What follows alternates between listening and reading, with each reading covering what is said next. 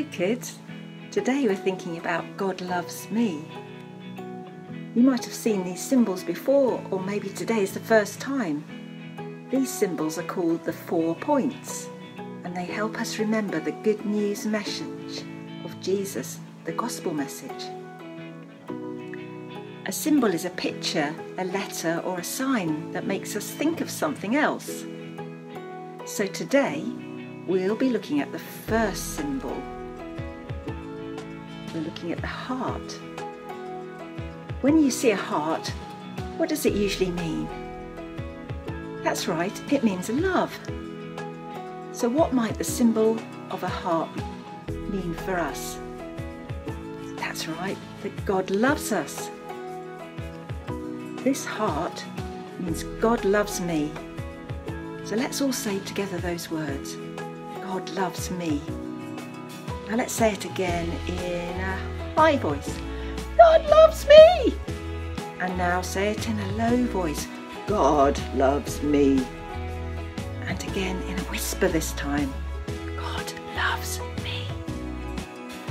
Well done. So today we've looked at this first symbol, the heart. And over the next few weeks we'll be looking at the other symbols.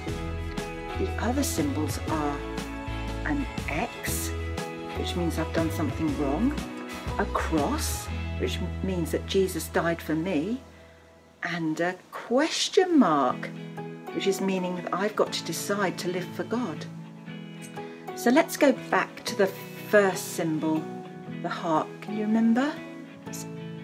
What does it mean? Yes, that God loves me. You've got it.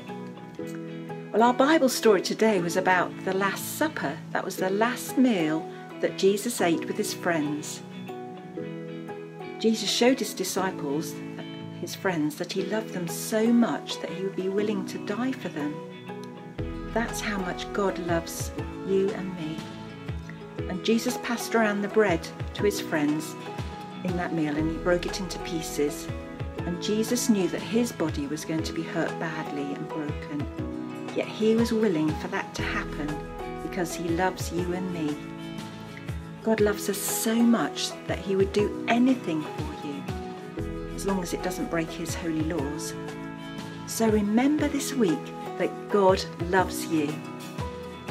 See you soon. Bye.